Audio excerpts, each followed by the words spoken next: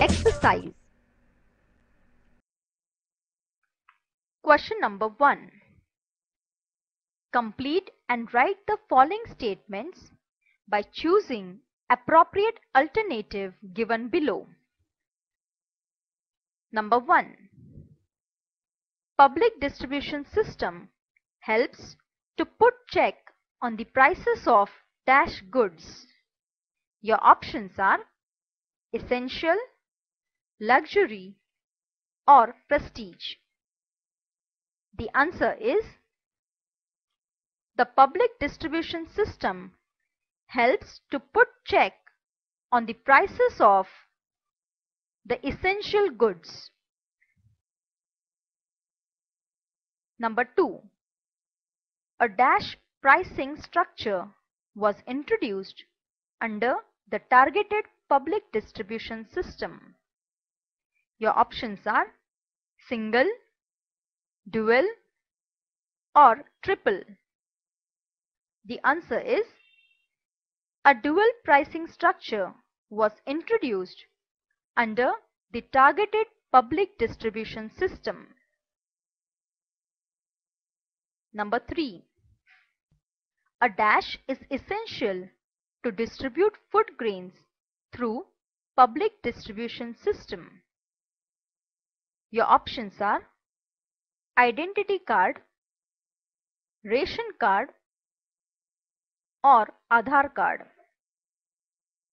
The answer is a ration card is essential to distribute food grains through public distribution system.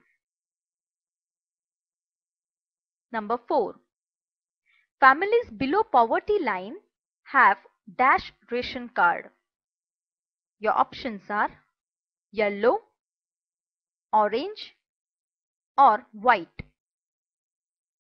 The answer is families below poverty line have yellow ration card. Number 5. A person who uses or consumes goods and services is called a dash. Your options are consumer, seller, or producer. The answer is a person who uses or consumes goods and services is called a consumer.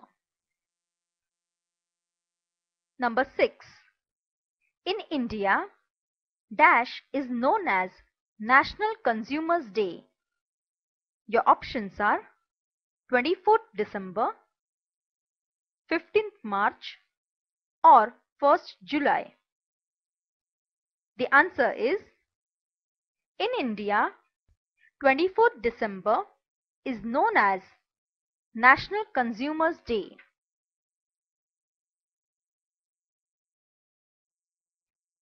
Question number 2. Write answers to the following questions in 1 or 2 sentences. Number 1. What are the main objectives of public distribution system? The answer is the main objectives of the public distribution system are number 1.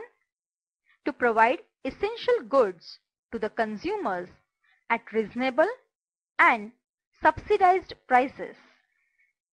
Number 2. To maintain a minimum nutritional status of the population.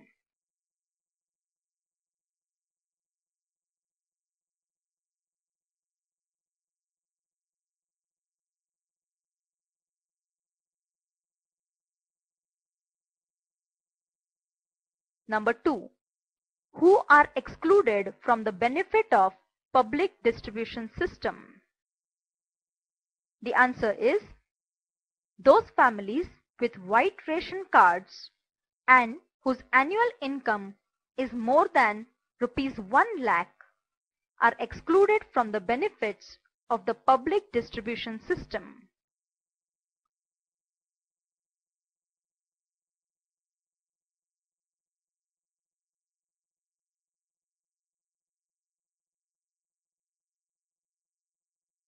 Number 3.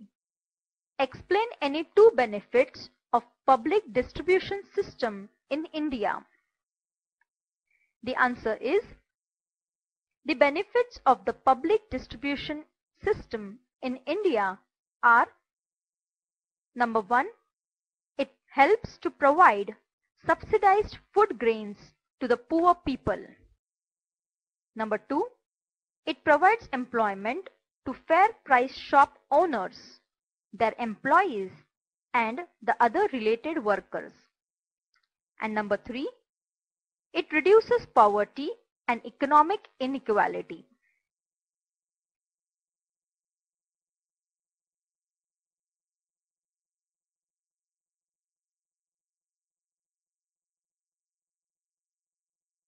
Number 4. What is meant by food adulteration? The answer is, a process through which substance is added to food item to increase its quantity is called food adulteration.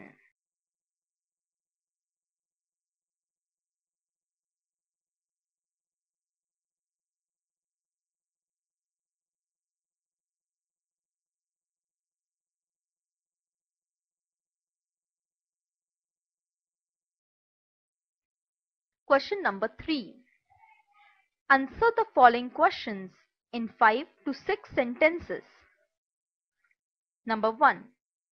Explain the drawbacks of public distribution system.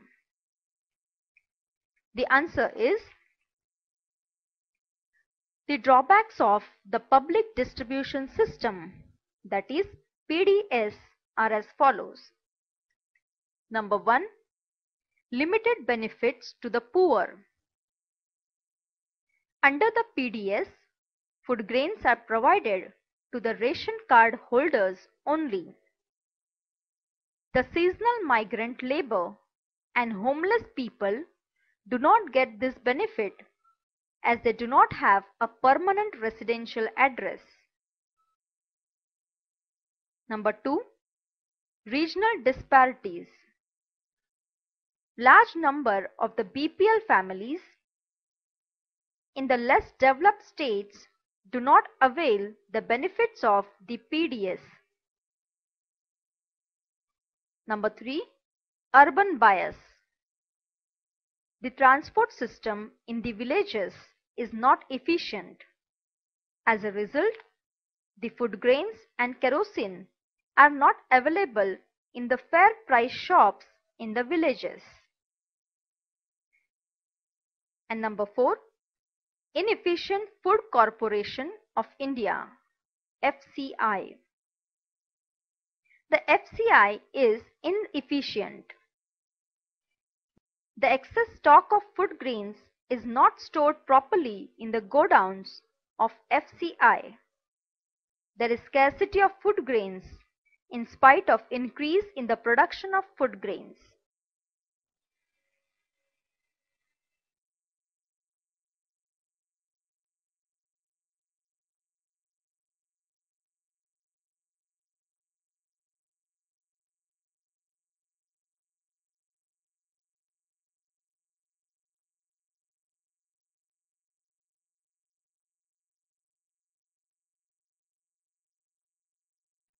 Number 2. What are the measures suggested to remove the defects of public distribution system? The answer is, the following measures have been suggested to remove the defects of the public distribution system. Number 1. Food banks. To establish food banks and modernize the godowns to properly store the food grains. Number 2. Extension of coverage. The coverage of the PDS should be extended so as to ensure that no one is left out from availing its benefit. Number 3. Restructuring of the PDS. The rationing officers should frequently visit the fair price shops to check malpractices and understand their problems. The flying squads should eliminate the bogus ration cards by conducting raids. The transport and the handling cost should be reduced.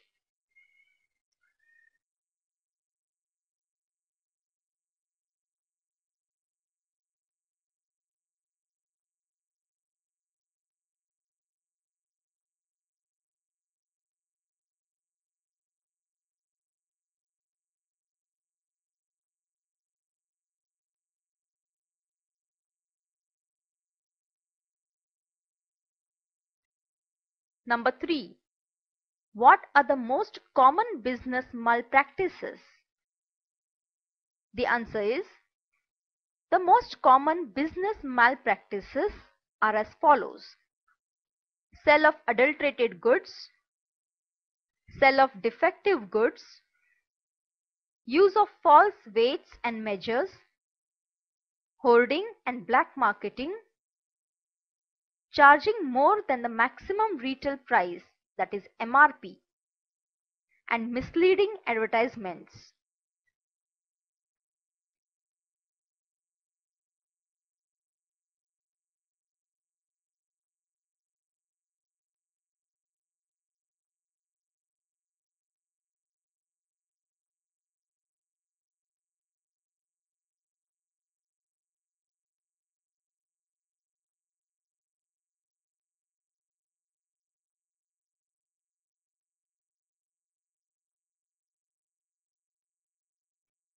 Number 4.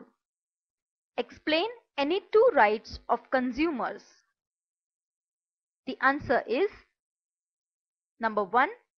Rights to safety. Every consumer has right to be protected from the goods and services that are hazardous to health, such as inferior electrical appliances or the harmful pesticides. Number 2. Right to be informed. Every consumer has right to have accurate information about quality, purity, quantity, price, and the standard of goods and services.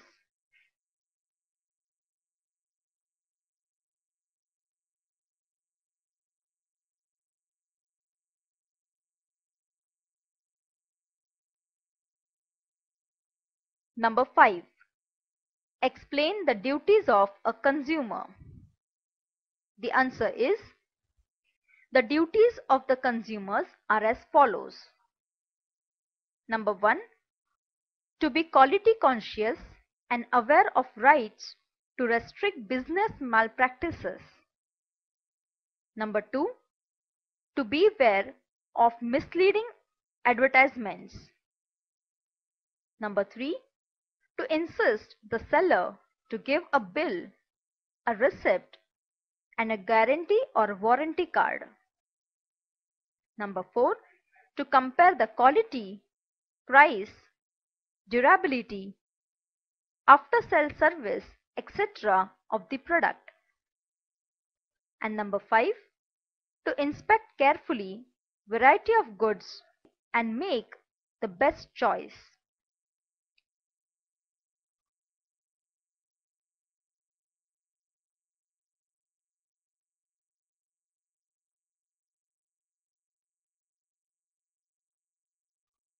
Number 6. Write about harmful effects of food adulteration on human health. The answer is, the harmful effects of food adulteration on human health are as follows. Number 1. Invisible food adulteration is very harmful as this cannot be removed easily. Number 2. It leads to serious health problems like cancer, paralysis, nausea, diseases of skin and eyes. Number 3. It can, in extreme cases, lead to the death of the consumer. Number 4. It adversely affects the health of society as a whole. And number 5, food adulteration is a very serious crime